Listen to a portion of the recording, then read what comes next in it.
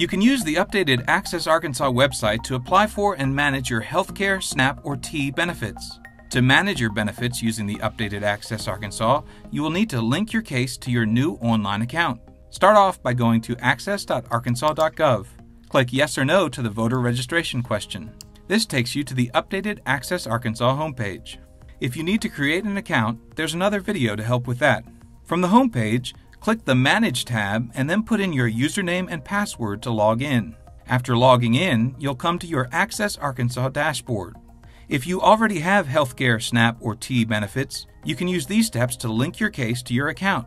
If you apply for benefits using the updated Access Arkansas, your application will need to be processed by DHS. If you are eligible to get benefits, DHS will send you a letter that lets you know that your household is eligible, and the letter will include your case number so you can link your case to your online account. To link your case, click Link at the bottom of your Access Arkansas dashboard. On the next page, you'll need to verify your identity. Access Arkansas will display the personal information you've entered when you created your account.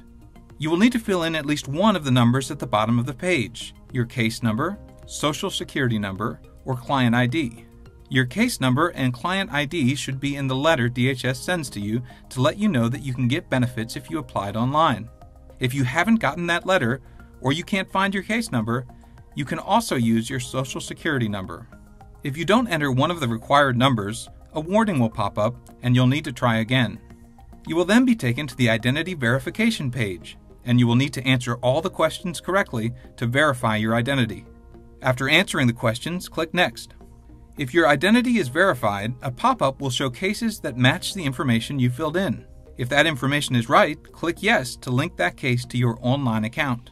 If a case is not found based on the information you gave, or the identity verification questions were not answered correctly, you will see a message that your identity could not be verified. You'll be asked to verify your identity over the phone to link your case to your account. After your case has been linked, you'll automatically be brought to your Access Arkansas dashboard, where you can manage your benefits and set up other options like case alerts and be able to check your message center.